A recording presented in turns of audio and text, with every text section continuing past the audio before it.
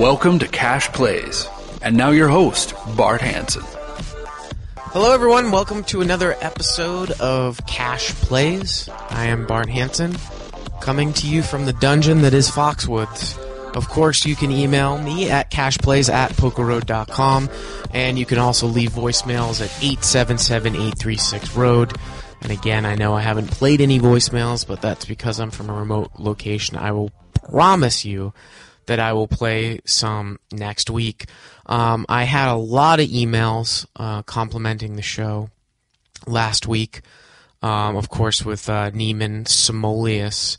Some people saying that it was by far the best show and the best poker interview they'd ever heard, and I want to thank everybody. Some very, very good information was given out. In fact, I got an email here from Troy Tucker. He says, I've been a listener to you as far back as Live at the Bike, and I've heard all of your episodes of Poker Road Radio. However, until now, I have never once felt compelled to write into a show. This is exactly the type of show that I am interested in. I was always under the impression Simoleus was very guarded and reclusive. Hats off for getting him to share so much information. I'm a Card Runners and Stocks Poker member and can honestly say the content in your interview with Simoleus blows away any individual piece either has ever produced, including CTS videos. Well, thank you for those kind words, Troy Tucker. Again, I don't necessarily know if it was to that extent, but yeah, we definitely got some very, very good information from Simoleus. So if anybody missed last week's show, I want to encourage them to go back and click on the link there. And of course, we are in iTunes, so if you have not subscribed to the show, you can just subscribe to Cash Plays or do a search on Poker Road and get every single week's episode load right into your iTunes. Today we're going to have on the show Francis Cipriano, and people here know him as Fran at Foxwoods. He's a guy that Simoleus says is the best live player he has ever played with. If anybody plays regularly on the East Coast, you've seen him. He usually buys in and covers the table. Very prevalent here at Foxwoods. Has been playing for a few years. So we're going to have a pretty extensive conversation with him today. As again, I think that, bringing a guest on the show when I have the opportunity really adds some flavor. As far as what I've been doing this week, I actually got into the Foxwoods main event. They have something that's called an Act 3, which is like a mega satellite. And I got in and I made it to the middle of day 2. And unfortunately, I was knocked out. Just really couldn't, win any big pots, couldn't hit any sets or anything like that. Hoyt Corkins made a pretty big call on me in a hand. But I ended up swapping 5% with a couple of buddies, and one of my buddies cashed, so ended up getting back the money from my my mega satellite. So that was good. The trip in itself, in terms of the cash games for me, now it's been about 2 weeks, has been pretty eventful. I actually won. I had the single-handedly biggest day that I've ever had in No Limit Hold'em, 10 and a quarter. No Limit Hold'em, I had, I think it was about a $12,000 day, and there were 3 big hands that I had. And I want to go over a couple of them because you don't really see the second hand that I played every day. The first hand, I usually start off with I think I was starting off with about 3,000 or 3,500. And I was down on the trip. I was actually stuck about 6 or 7 grand, so I wasn't feeling too peachy. But I raised it up with aces, and we were playing 5-handed, and a guy called me. And the board came out 10-7-3, rainbow. And I bet the flop, and he raised me. And I was like, oh, no, not this again. He raised the flop, and I was actually thinking, I didn't know the guy. He looked like he had played relatively tight. I thought it was a little bit weak just to fold, there. So I called, and I was going to reevaluate the turn. The turn brought an ace, and actually as a reflex I checked. I was just, it's a mistake that I commonly make. Like, I have it in my mind that I'm always going to check the turn, and then a card comes that I totally do not expect, giving me top set. And again, as a reflex, I check the turn. I'm not sure if I had it to think over again if I would have, made a kind of a weak lead. Guy's not going to put me on top set there. To my dismay, the guy tanked on the turn and checked behind. The river was a blank, and I ended up shoving. Luckily for me, the pot had been built up so much when he raised 1,000 on the flop that I shoved 1,700 into a $2,000 pot. It's 3,700 or 3,800, 1,700 for him to call, and he called, and he tanked and he called. So I'm assuming that he had a hand like 10-7. I think it was 10-7-3. I can't imagine any other hand that he could call me with on the river there. Maybe a set, maybe bottom set. Maybe a set of threes. Anyways, he tanked and he called. That set me on my way. I doubled through to 6,000. Then this other guy comes down. He sits at the table. He sits down with 5,000. And this was probably the most incredible hand I've played in a long, long time. Gets limped around. I'm in the small blind with ace-4 of diamonds, and I complete. He's in the big blind, this guy who just sat down for 5,000. He checks.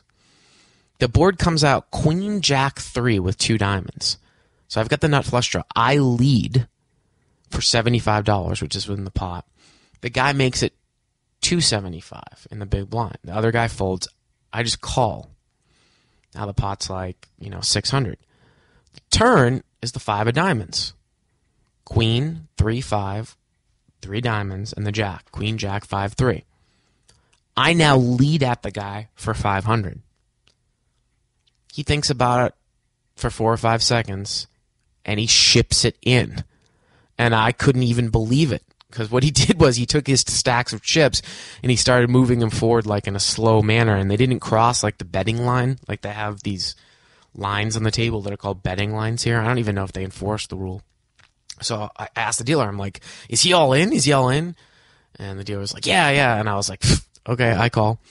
Obviously, with the nut flush, I've never, like I said, at that level. I mean, I bet 500. The guy ships in for 4,500. He didn't show his hand. I'm assuming that he had some other flush, and he couldn't imagine I had the nut flush. But got the most action there. And then, I won another pot later on in the session where I was kind of in a tough spot where I had moved to a new table and a guy had raised it up under the gun.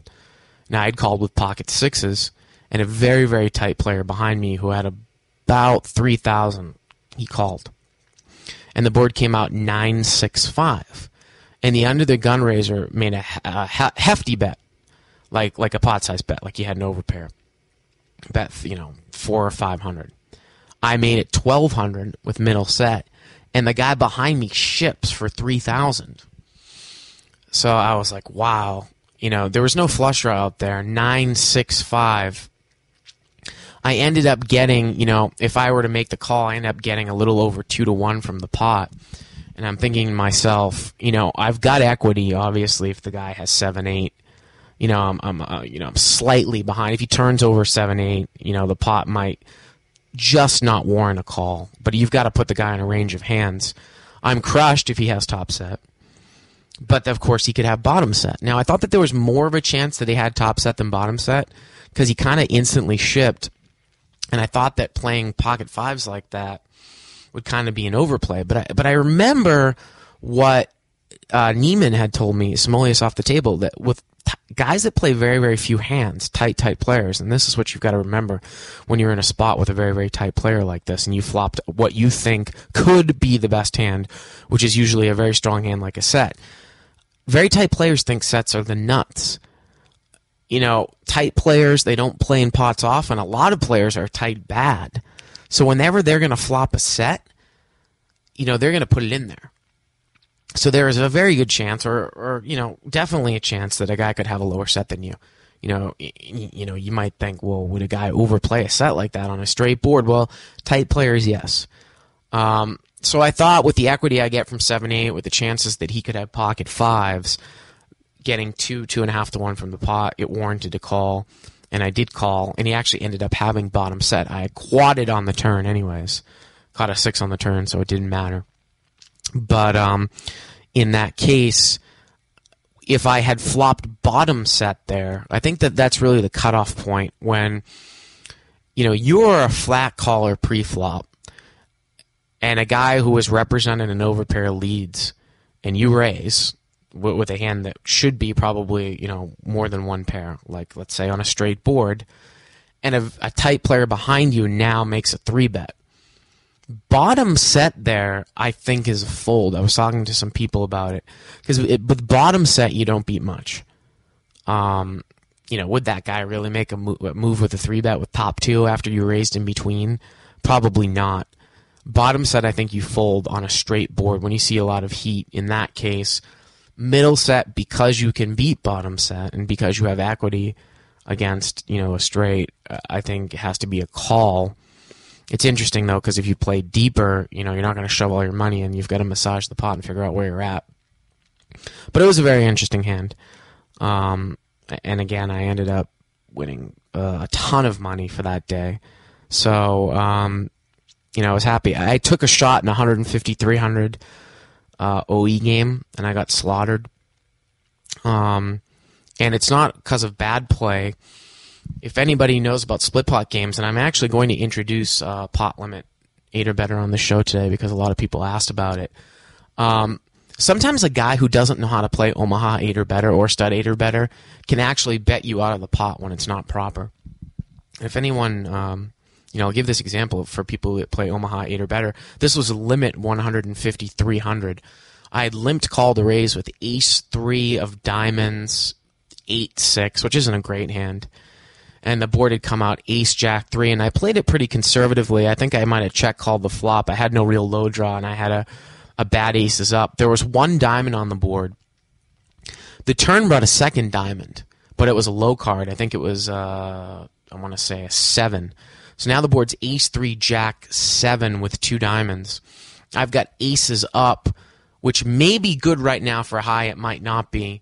And the nut diamond draw, but now a low comes in.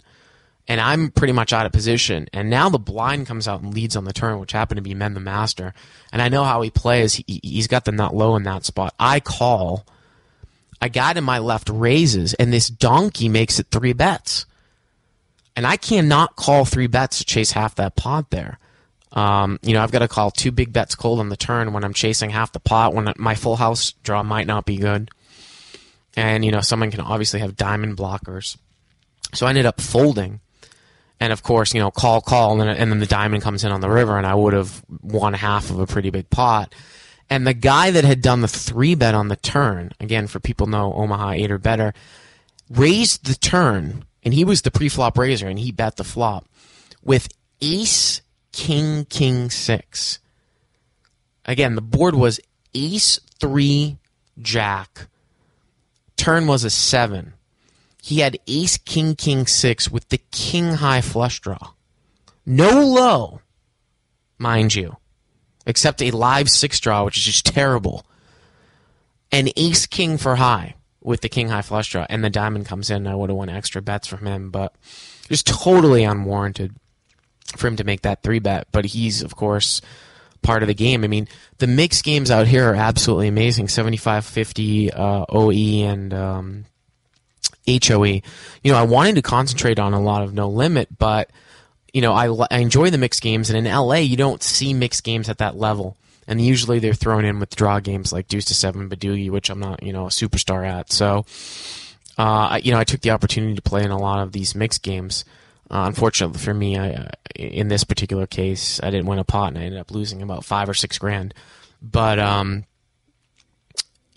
what is very, very interesting is the fact that there are 4 or 5 spots in some of these games. 4 or 5 players. They have no business playing in a 20-40 game. When you're at that level, it's pretty rare to see. I don't normally see it in LA, but I've seen it here in the Borgata in Connecticut, where they're just the mixed game is just juicy as hell.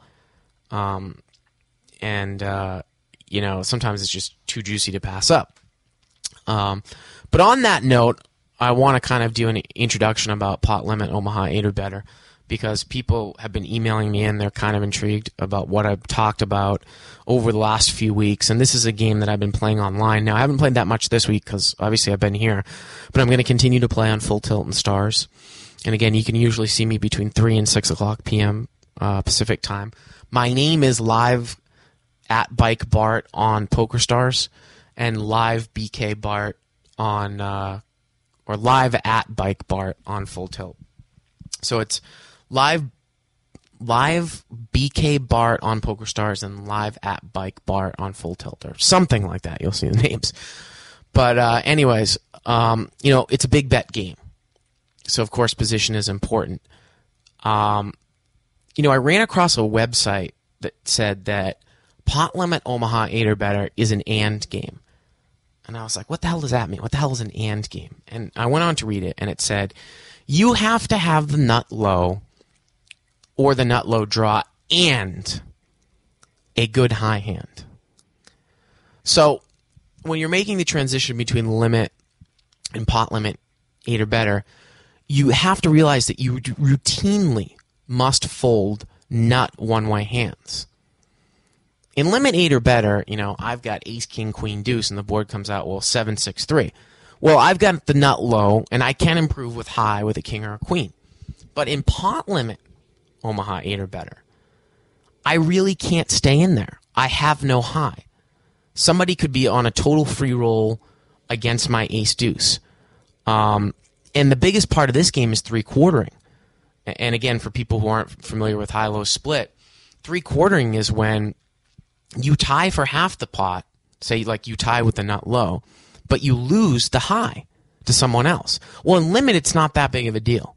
You get three-quartered, you might lose a few bucks, but in a big bet game like pot limit, it becomes a big deal.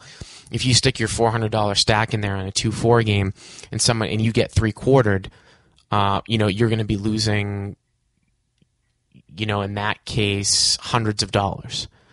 So you definitely have to be wary of being three-quartered.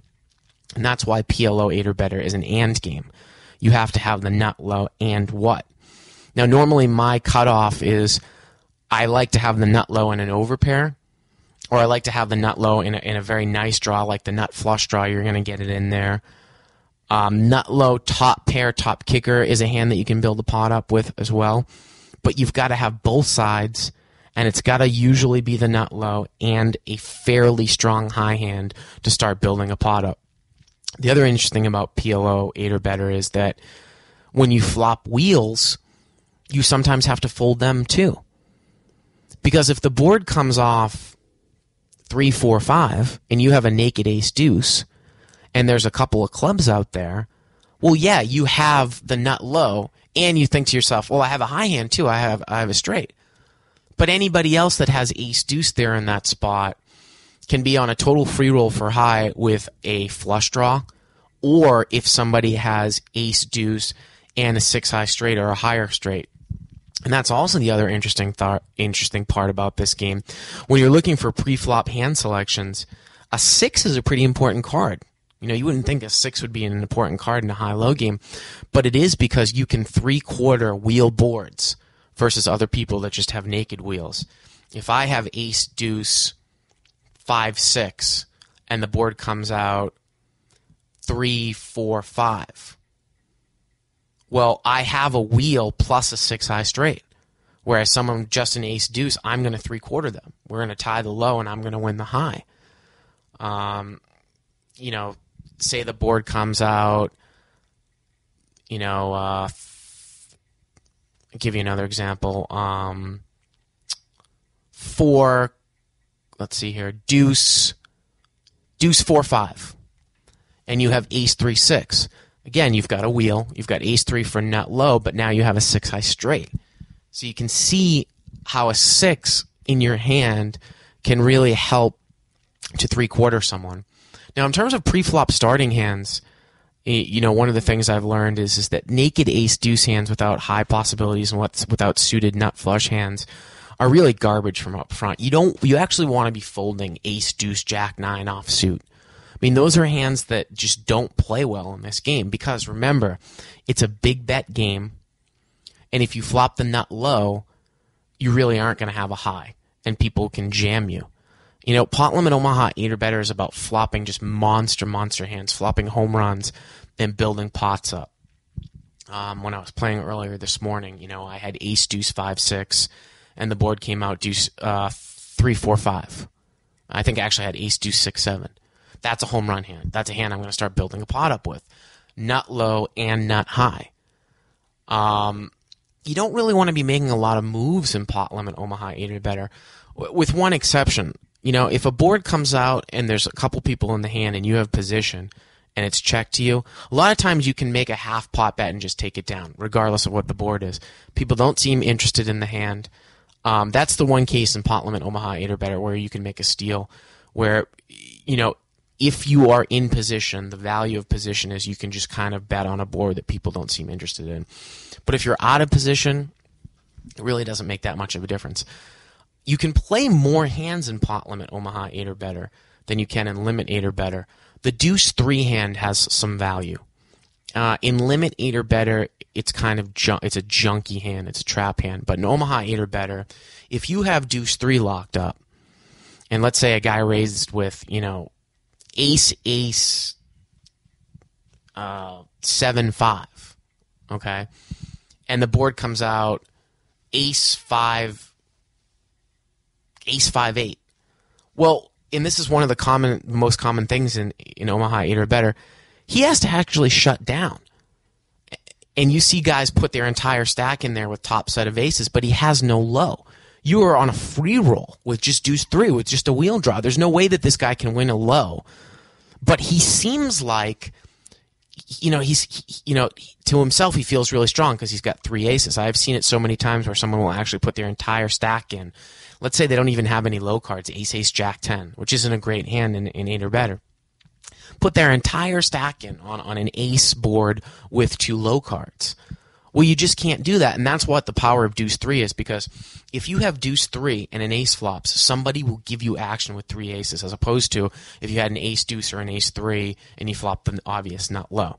So that's really the power of deuce 3 in that game, and especially if you can get in there with like a smooth deuce 3, 4, 5, again, deuce 3, 4, 6, deuce 3, 5, 6, something like that, where you've got uncounterfeitable low, and you can tag a guy who's only raising pre-flop. That's another thing, too. If you can use Omaha Tracker with Poker Ace, the heads-up display, pre-flop raising is such a key statistic in this game, because if you're looking at a guy who's played thousands of hands and he only raises pre-flop 2 or 3% of the time, he always has aces. So if an ace flops with low cards, you know that he has aces, but he might not have a low, and you can just jam him on a total free roll. High hands are tricky in this game, too.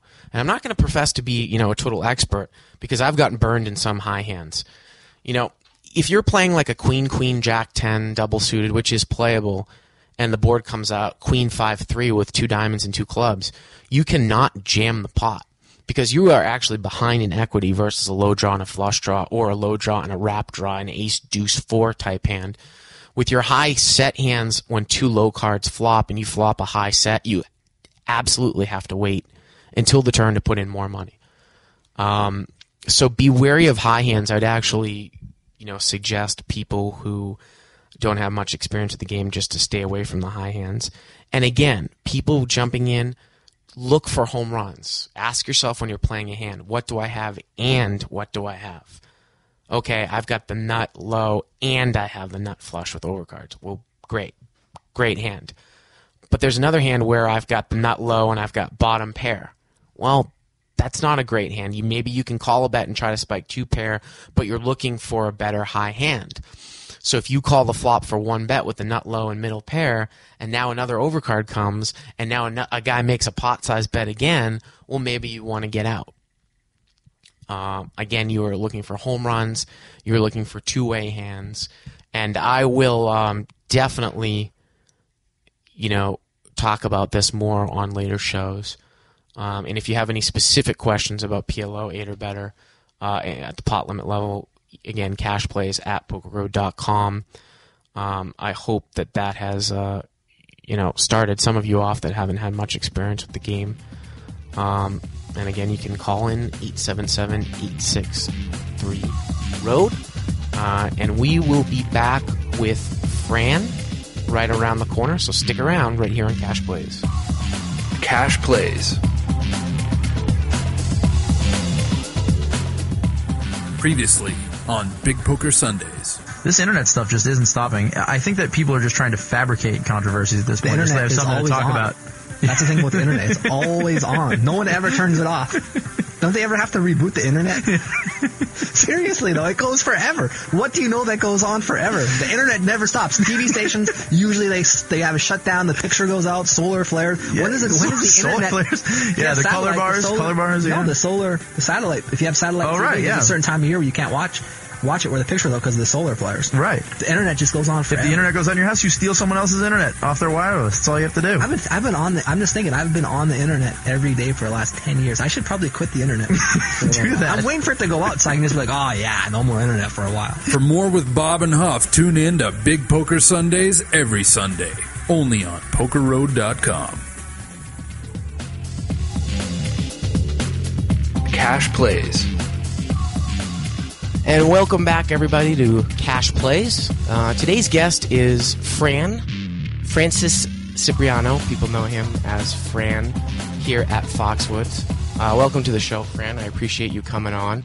One of the reasons why I wanted to get you on the show is because last week Neiman, of course, Simolius, talked about how he thought you were the best live player that he's ever seen. Now, he hasn't played that much live, but I respect his opinion, so I wanted to have you on the show. So again, thanks for coming on. My pleasure. Now, Fran, you live here in Connecticut, if I'm correct, right? Yep. So you're, kind of, an East Coast player. Tell us a little bit about how you came up and how much poker you play, like right now. Well, I'm 42 years old, so I played a lot of poker when I was in my 20s and 30s, but it wasn't no limit. I played a lot of local games, and it was mostly limit forms of high-low, mostly Omaha, stud, and then when I got married and had children, I stopped playing for a while. I wasn't. It was just I wasn't doing that full time. It was just recreational playing, and then I'm a real estate developer, so I bought a piece of property about 5 years ago, and it turns out one of the tenants that was in my building is a fellow by the name of Manny Texera, and he had a lot of no-limit experience, and he played with Phil Locke and Antonio Esfandiari in the city when those guys were just starting out. And so just talking to Manny, I started getting into Hold'em. And I started out playing limit at Foxwoods just for about 6 months, and I really didn't enjoy it too much because of the running down and not being able to protect your hand, all that stuff. So because Manny was mostly a no limit player, so then I started playing. They used to have a 5-5 no limit game here at Foxwoods with no cap, and it was a great game, and that's kind of where I learned. And so most of my experience was with deep stack. I would always buy in a little bit heavier, and through speaking with Manny, and then I met Neiman here. I'm going to say maybe about 6 months after I started playing, I met Neiman, and we became friends. And I think there's no doubt my development as a player was sped up because of the fact that I had those two guys at my disposal. And, I really appreciate Neiman paying me that compliment. I hope he didn't put too much on my back by saying something like that. But now, that 5-5 game that you talked about, I remember when I actually used to play, when I would go home over Christmas, there was a buddy of mine that used to run a home game.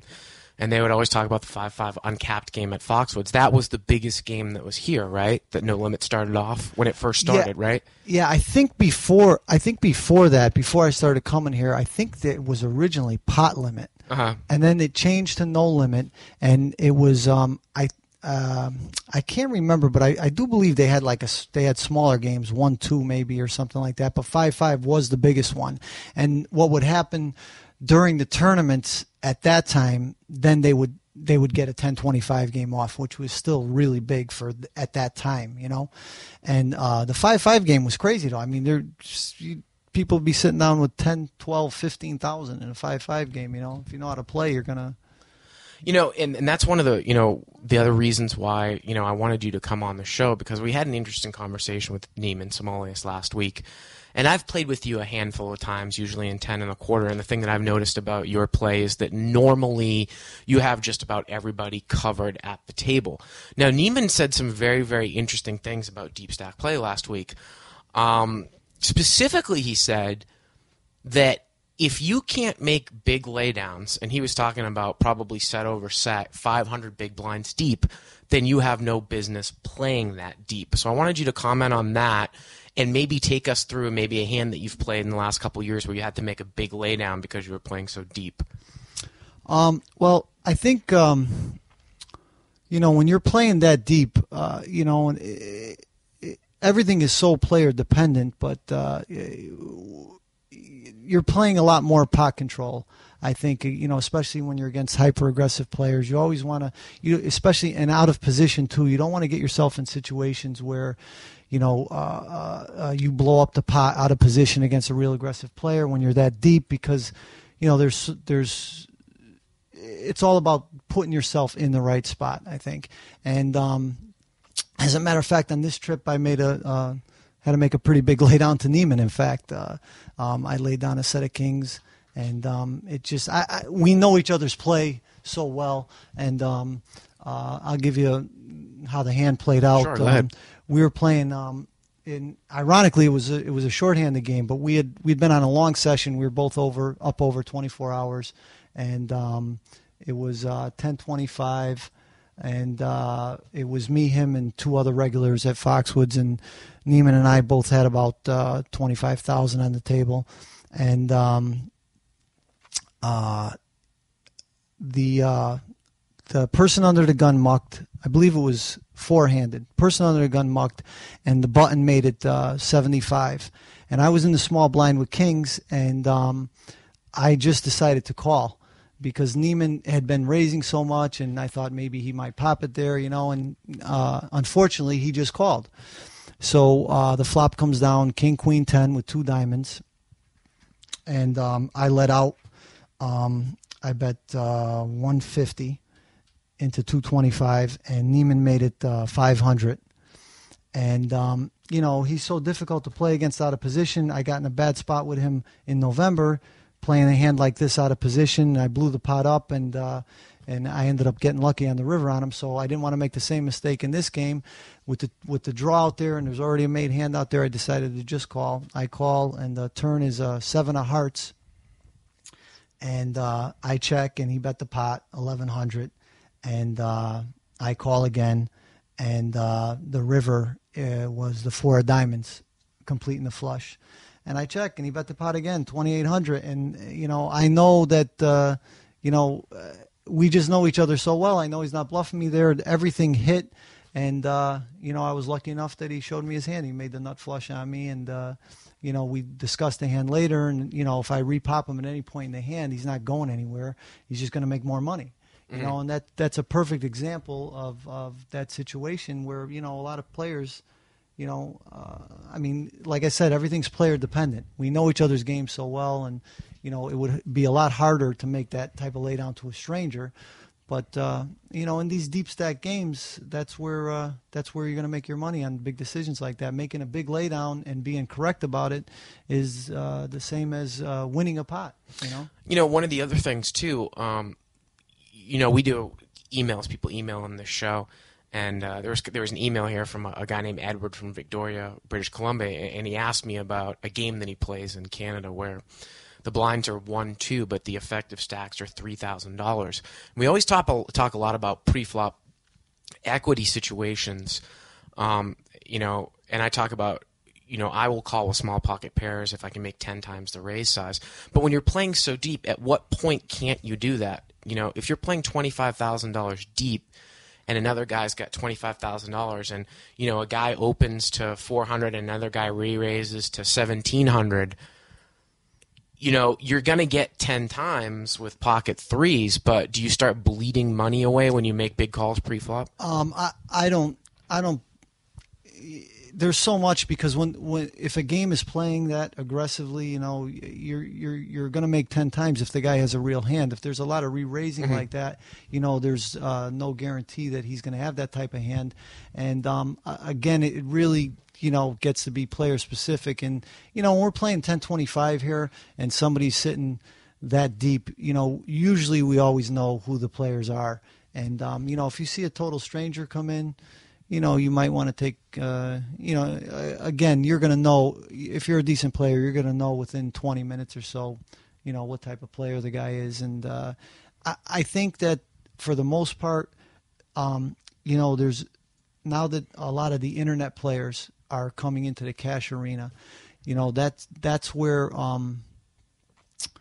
they're going to be transitioning from that 100 big blind structure into this deep stack stuff. So, they're going to have a growing pains, and there's going to be another experimental stage that they're going to go through finding their way in this deep stack arena. But I noticed that a lot of the internet players that come out that I end up playing against, I see, in my opinion, they're making big mistakes in deep stack because of they're used to that structure, and mostly it involves blowing the pot up, when it shouldn't be, and overplaying hands, and so.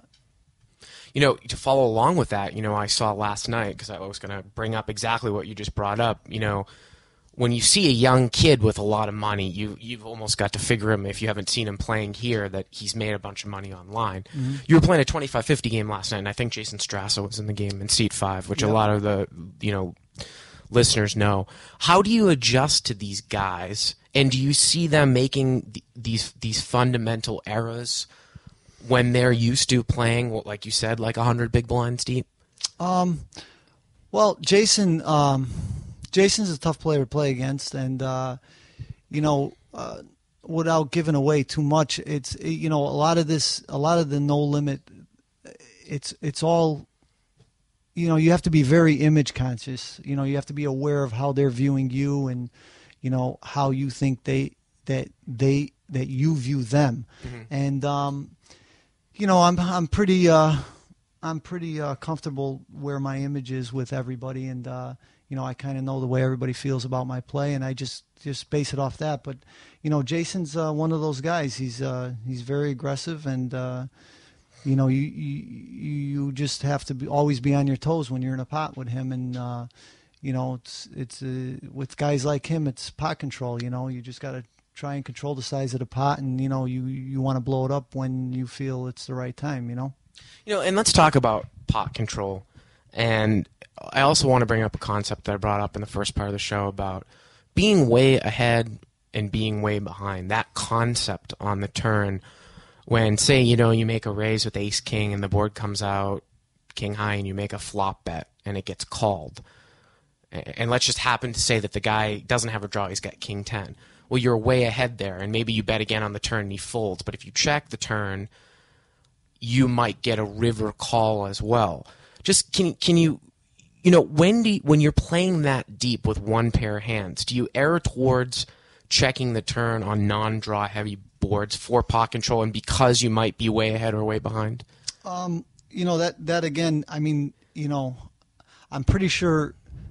pretty comfortable in saying that any good no-limit player is going to always tell you the answer is it depends, because it depends on the player and the situation. And if you got a guy who's very aggressive, I'm probably going to if I'm out of position, I'm probably going to check the turn to him and see what he does, depending on if there's a big draw on the board or not, and where is he mentally in the game? Is he winning? Is he losing? There's so many factors. It's hard to give just a concrete answer there.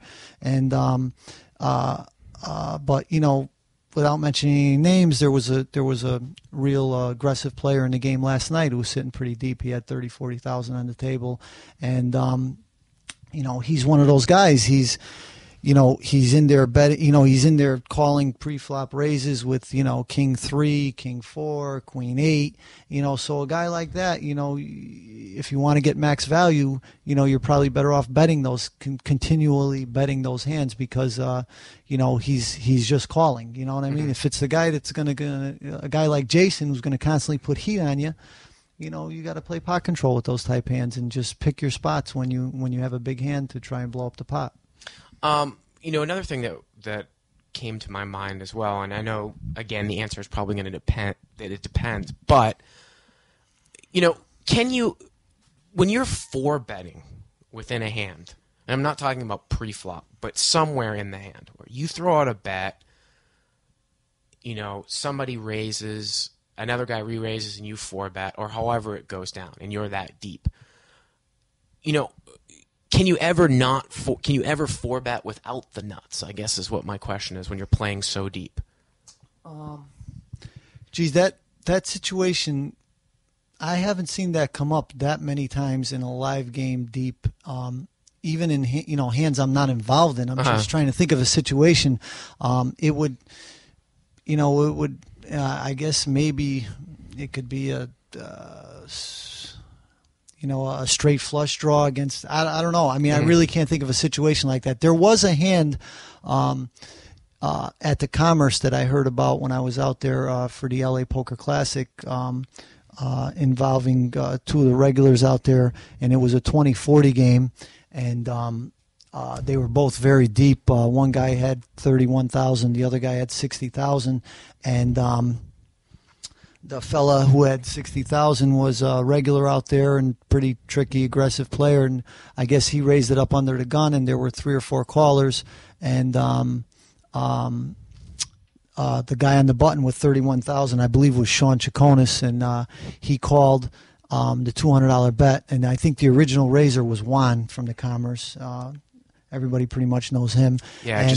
And the flop came down 5, 6, 7 of spades, and Sean had 3, 4 of spades. And Juan, who was the original raiser under the gun, raised with 8, 9 of spades. Wow, that's unbelievable. And all the money didn't go in. All the crazy betting didn't start happening until the river. And so Juan's the type of guy who can make some pretty big bluffs, and Sean knows that. And when one guy has a straight flush, the other guy has a straight flush, it's going to end up bloody for somebody. And so there's a situation where there were. That's a lot of big blinds deep. I know that. Yeah. So it would take an unusual circumstance to answer your question where there's that much betting, without the nuts. Well, let's talk about, maybe 4-betting is a little unrealistic in a situation where it doesn't usually happen, but let's just talk about 3-betting. I actually saw a hand that you played in, I think I was in the game, where a board had come out. I think it was, I want to say it was Queen 10 blank, and I think he got checked around the flop, and the turn was a king. And you had a Jack 9, and a guy who had not raised pre-flop had an Ace Jack. And you bet out, and he raised you, and you 3-bet, and you folded to a 4-bet. Yeah. Yeah. So I guess my question is, when you're playing that deep, are you 3-betting for information, or if you have a big draw, you're not going to 3-bet because you don't want to get yourself pounded away from it? Yeah, I remember the hand. I believe it was an unraised pot, and the guy was very tight. He was an unknown to me. I haven't played with that guy before, and I just I had trouble with the hand because it was unraised, and I didn't think that. I 3-bet him because I was kind of finding it hard to believe he wasn't going to raise the button with Ace Jack. Right. Right. And so when he came back over the top of me at that point, it's just math, and I'm just calling for a chop at best. And I was pretty certain that the guy had Ace Jack in order to do that, and luckily he turned over his cards and showed it. I was right. So those situations, it's usually the nuts when it happens like that. I guess my point is you're never probably going to 3-bet there with a set. Say the flop had been checked around, and now all of a sudden you turn a set.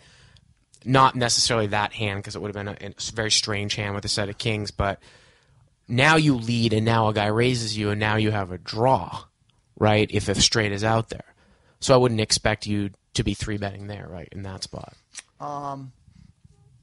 Say that again. I'm sorry. I was going to say, say you had turned a set in that hand, or you had turned some sort of hand where you could improve on the river. Yep. Now, Jack 9 versus Ace Jack on that board, you're not going to be able to obviously improve. I guess what I'm trying to get at is when you're playing that deep, you're not going to put in a third bet to blow yourself off that draw. No, because again, especially it goes back to Doyle's book there, the unraised pots. You don't want to get you don't want to go broke in an unraised pot like that. And when it's unraised, anybody could have any two cards, and there's that many people seeing the flop. Usually somebody who's raising like that is not messing around. It's not wise to go ahead and repop them there when I would just call with a set and see what happens. Let's switch gears a little bit here, and this is kind of the great Poker Road radio debate. A lot of people have given a lot of shit to Joe Seebach because he talked about how East Coast players suck last year when he was here. And I saw you at the LAPC this February, and I've always said on my shows that I think fundamentally the games in LA are the toughest. When I came and played the No Limit here, I feel that it's a little bit softer. How do you think Borgata, Foxwoods, East Coast stacks up to Vegas and LA? Well, there's definitely there's definitely a stark difference between the style of play in the East Coast and the West Coast, and it just seems the games here, Foxwoods, Borgata, it seems there's a lot more people waiting around for the nuts to make the nuts, and the games just play a lot more passively, I think. There's out at the Commerce there, I mean, there's plenty more all-ins there than you see here. Really? Yeah, I just they're much more aggressive out there, and guys here with top pair like type hands or bottom two pair hands, they don't go nuts with them here. I just and the other thing is too the buy-ins out in Vegas and the Commerce, the minimum buy-ins are much lower in no limit games than here. At Foxwoods and Borgata, the minimum buy-in's usually 100 big blinds. So in the 10-25 game, the minimum buy-in's 2,500. Right. Whereas at the Commerce in the 10-20 game, the minimum buy-in's only $600. And the 20-40 is only $2,000. The 20-40 is only $2,000. If that game were here, it would be $4,000. You know. So I think that's why people are obviously they're buying in shorter, they're gambling it up more, and I think you have to be more versatile to play out in the West Coast. There's definitely two differences. The first time I went to the Commerce, it was an adjustment for me, but I did well out there. I think my game for some reason or another is even though I play mostly on the East Coast, it seems like on the West Coast, my game is more suited for that style of game out there. I want to ask you another strategy question before we get into a couple emails. Recently, I had a debate with a buddy of mine, and we were talking about the concept of betting to protect a hand, because he says that that's kind of, a bad concept, betting to protect your hands. He says that you should always be betting for value or as a bluff. And I'll give you an example of a hand where, say, a guy had raised it up pre-flop and you smooth called with pocket tens in position, and the board came out queen 5-4. And he bet from up front, standard continuation bet, and you decide to call in position because you thought that there was a very good chance that you still might be good. Now the turn comes a deuce, something like that. It might complete a weak draw that you might have. So you've got tens on a queen 5-4 board. Do you check the turn there? And again, I understand that there's a possibility that's going to say it depends, but do you think that there is value in betting to protect against ace-king, where you're giving a free card up when you're checking the turn, or do you have showdown value enough where you can check the turn? So you're saying I'm in position. He checks it to me on the turn, right? Yeah, it depends on the player. If it's if it's somebody tricky like Samo, if I make a bet there, obviously I'm gone if I get raised, and I'm not against betting there. It has to depend on the player, but if it's like the guy who was playing in the 25-50 game last night that I mentioned, who's who's playing all these weak hands, I'm definitely betting against him. You know, if it's somebody who's very aggressive and I want to get the showdown with him, I'm probably going to let him take one off and just see what happens on the river. You're betting against that wacky guy for value on the turn. For value. Okay. Yeah. So what do you think about the concept of betting to protect against cards that can beat you on the river in no limit? Well, again, it depends on the player, and it's all about picking your spots. I mean, I have to be really confident in my read on the guy and feeling that I'm ahead because there's just so many good spots in these games to get lots of money, and I'm not gonna look to mushroom the pot there. Queen 5-4 deuce with tens. I mean, any 6, any 3 comes, any ace comes, any king comes. He's gonna put. You're gonna be in a position where you're gonna have to make a thin call. And so that's like a pot control issue, I think. Okay. Let's get into a couple emails, and again, you can email us at cashplays@pokerroad.com. Cashplays@pokerroad.com. Appreciate everybody that's been emailing in, and this first email comes from Brent Kunn, and he says, I thought you could discuss the value of bottom 2 pair on a fairly connected board. I seem to be overvaluing these hands in many situations. Friend, one of the reasons why I picked this email out is because this is a hand that I struggle with sometimes from in the blinds. When I get a free ride, and I've completed with like a hand like 6-7 in the small, or I get a free ride in the big with 5-4, and the board comes out connected probably with at least a 2 suit. Like I've got 5-4 and the board comes out 5-4-6 or 5-4-7, something like that. What do you think the best way to kind of, in a multi-way pot to play that hand from up front?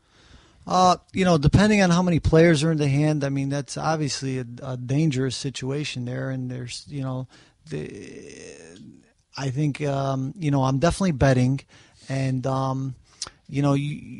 it's a spot, again, for pot control. You don't want to blow up the pot. You got to be very careful with a hand like that because there's so many cards that could come to ruin your hand. And, you just don't want to get that much money. And, I mean, if I...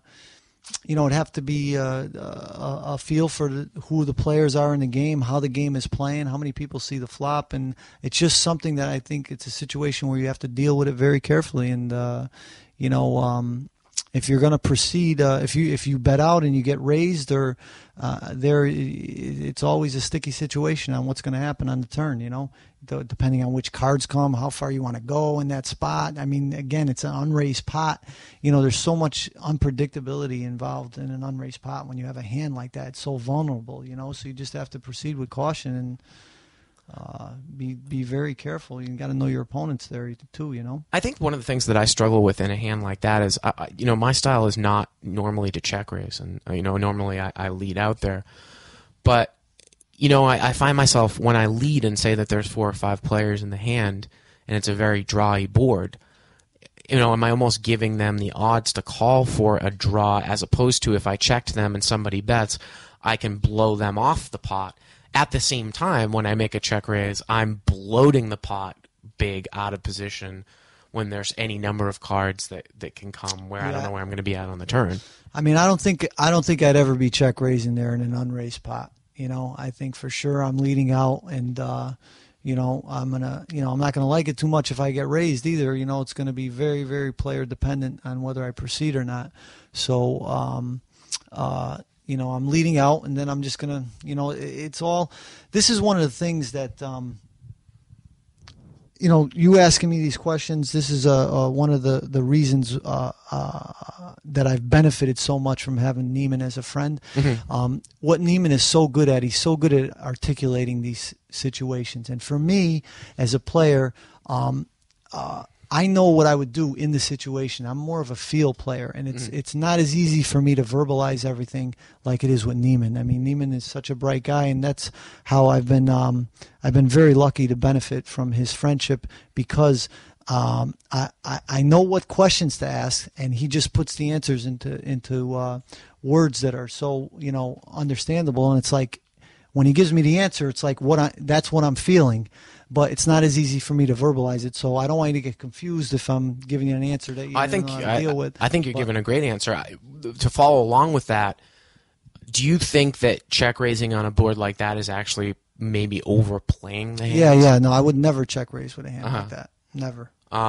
Interesting. Leads us into our next email from Brian Carpenter from Detroit, Michigan. He says, "Hey, Bart, I love the show. I have a question for you regarding check raising in cash games. When exactly is it proper time to check raise? Could you possibly go over a few scenarios with varying position, chip stacks, and flops, and then talk about how big check raise bets should be as rule of thumb? Thanks a lot. Keep up the good work." It's interesting. I see a lot of times in these internet games when they're playing 100 big blinds deep that people will commonly check raise with draws, two-way draws, trying to take the line where there's maximum fold equity, maybe against a one-pair hand. When you're playing as deep as you normally do, when do you find yourself check raising a flop? Like in what scenarios? I'm starting to think here.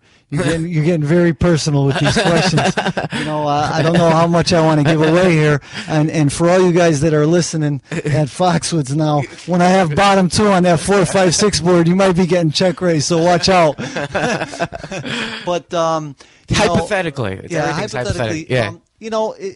Those situations, it's all about. As Neiman would say, it's all about frequencies and balancing ranges and stuff like that. And, when I'm going to use a check raise on certain flops, it's going to be a function of the guy's stack size and how I want to get the money in if I have a big hand on the flop. I really don't want to get too specific there. But, certain... Let me throw out a couple of examples for you. If you wanted to build a pot up with a nut hand, is that a spot where you may check raise in certain situations? It depends because, depends how. I mean, sometimes we're so deep in these hands. It's we're so deep. It's like a lot of times when you have the nuts out there and you definitely want to build a pot, but it's the players that are very good, that are playing very deep. You got to be able to disguise your bet sizes because they're so good. If let's say you flopped a nut flush and you're so deep, and if you're making a bet that's going to tell him that you have the nut flush. Some of these guys are, they might just call you, hoping the board pairs and look to make a big bomb bet on, put you to a big decision on the river. So,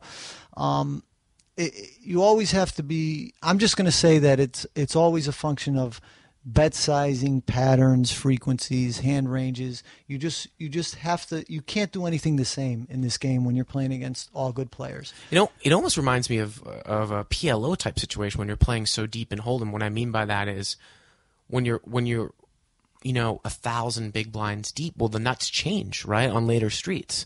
Absolutely. I mean, it's not going to happen as much in Hold'em as it is in PLO, but that's what it is. When I'm playing against tough characters like Neiman and any one of these tough players, it's very tough to let them know what your hand is and be wide open to one or two more cards to come. I mean, you have to balance the issues of wanting to build a pot and not totally revealing the full strength of your hand so that they can maybe take advantage of your vulnerability later on if a lot of scare cards come. I'm going to ask you one more question, Fran, before I let you go. And again, I really appreciate you coming on the show. I want to follow up on something that Neiman Sommelier said last week regarding deep play.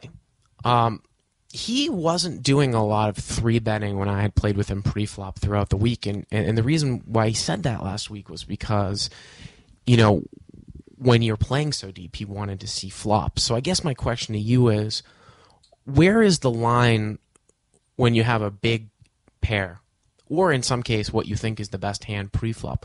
Where's the line where you're just going to call when you're playing deep to see the flop, and where you lose some value when you might not make a re-raise with like a hand like aces, kings, queens, maybe an ace-king suited against a very loose player? Again, that's a balancing question. You want to.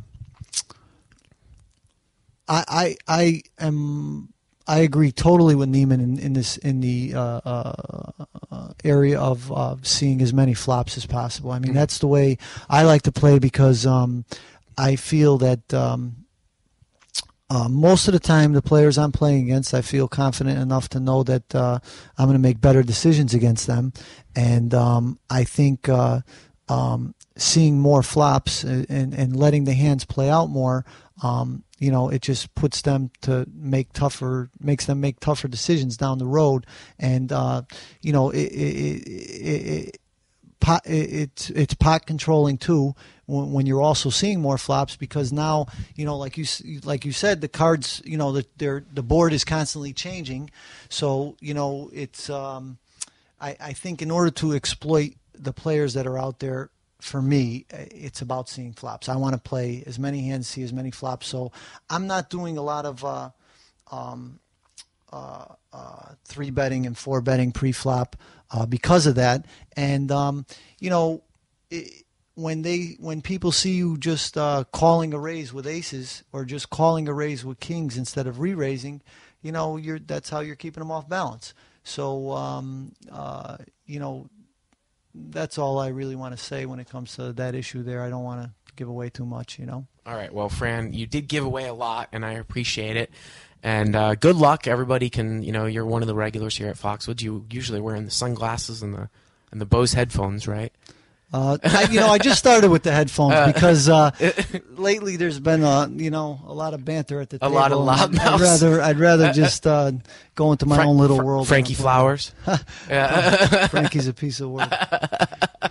Well, Fran, again, thanks a lot for coming on the show, and that's going to do it for us this week. We will see you next week, and I will most likely be in Los Angeles. There's an off chance I may be at the Bellagio, but I'm not sure. Again, I was contacted by the people at Stocks Poker. I'd love to have Leather Ass on the show, and hopefully we can make that happen, so look for that in the near future. That's an online name for him. Yeah, the guy's name's Dusty. So we will see you next week. Thank you, Bart.